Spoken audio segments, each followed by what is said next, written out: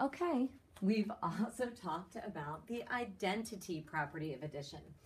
The identity property of addition says a number will keep its identity, it stays the same when you add the number 0 to it. So 18 plus 0, 18. 18 is still 18 when you add 0 to it. It keeps its identity. 4 plus 0 equals 4.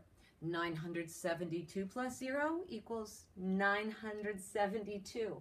The identity property simply says a number keeps its identity. It does not change when 0 is added to it.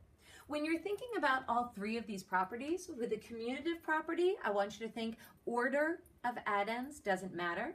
With the associative property, I want you to think parentheses and grouping. How you group doesn't matter. And the identity property of addition, you think of 0. That's different than the identity property of multiplication. So I want you to remember this one as the identity property of addition. 0 doesn't change the identity in addition. Got them? Those are three properties for you for addition.